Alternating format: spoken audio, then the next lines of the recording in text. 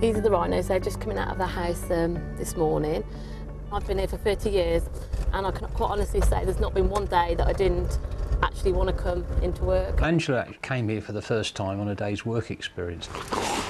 Basically, she never went home.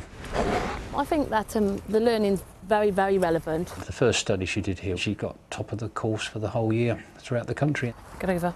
She's gone on to a degree, Open University degree and a foundation degree in zoo animal management as well. We don't know it all and we're learning more and more all the time by studying ourselves and helping others to study. Come and have your milk. Even to become a keeper, you know, they're looking for zoology degrees, biology degrees, and I just wanted to keep ahead of the field really. My wish was to go to university in Iran and finish my study in science. I'm from Iran and I'm Kurdish. We always have trouble with government are forced to leave. They smuggle us from Iran to here.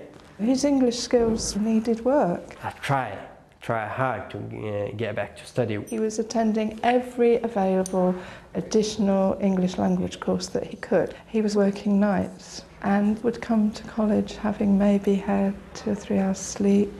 He was also homeless. Learning is mean power. He worked his socks off basically. Now I'm doing like science access and I've got place at uni, so in biomedical science. That's an extraordinary achievement for somebody who came to this country without family support, not 4 years ago, speaking no English whatsoever.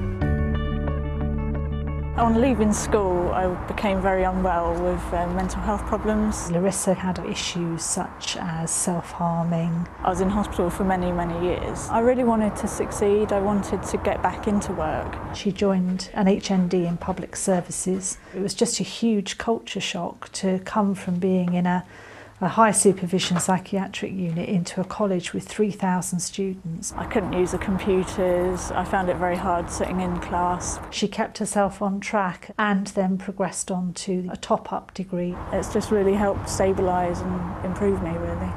We're at Hampshire Fire and Rescue Services and I'm going to be starting a placement here helping with their research. But for Larissa, every day is still a challenge. Education has opened up so many doors for me. Before I couldn't even see myself getting a cleaning job really, so who knows, hopefully I'll get back into the workplace at doing something I really love.